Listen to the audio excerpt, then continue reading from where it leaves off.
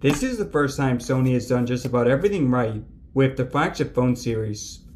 This new Xperia 1 Mark V is $200 less than last year's 1 Mark IV, which was an excellent phone but pretty overpriced. It's also releasing in July rather than September.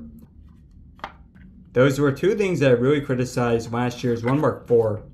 Now, the box is vacant, which is unfortunately a trend now for nearly all phones. But the phone itself has more hardware features than any other.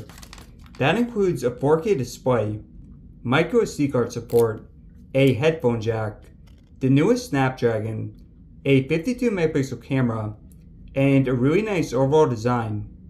That's why